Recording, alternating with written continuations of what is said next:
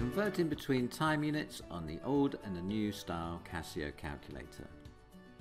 Firstly, convert 4 hours and 22 minutes into hours. In order to do that, I'm going to press the 4 from the 4 hours in first, and then I'm going to use this time key here. Now it looks like a little circle followed by an apostrophe followed by a double apostrophe. That's the button we need to press. You can see when I press it, it's going to write a little circle next to the 4. That represents 4 hours. And then I'm going to type in the 22 and then press that button again.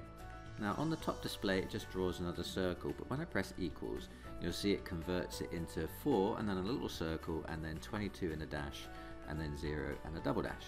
Now that's the notation for 4 hours, 22 minutes and 0 seconds.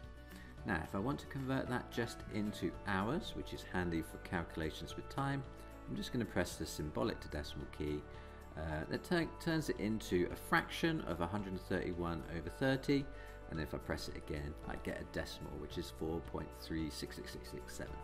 I'm going to round that off to 3 significant figures and write down 4.37. On the new calculator the process is similar. I'm going to press 4 first, but you can see the time key, you need to access it via the shift button on this one. It's on the plus key, so I'm going to press the shift and then the plus key, which is going to give me that little 0 next to the 4. And then if I type in the 22, I press the same thing, shift and then that plus key again. Pressing execute gives me 4 hours 22 minutes and 0 seconds. This time if I want it as a decimal, I'm going to have to press the format key and go down to where it says decimal and click OK. And again it's written it down as 4.36666667, which I can round off to 4.37. Next, convert 4.3 hours into hours and minutes. So I need to go back the other way here. I'm going to start off by typing that decimal number into the old calculator, 4.3. I'm going to press the equal button and then I'm going to press that time key.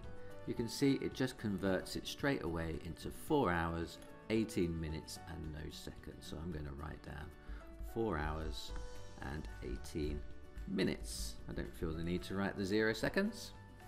On the new calculator, the process is similar.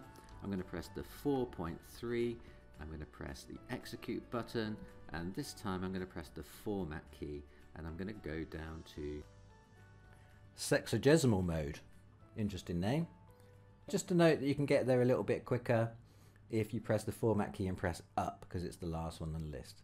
Okay, and that gives you 418 as before.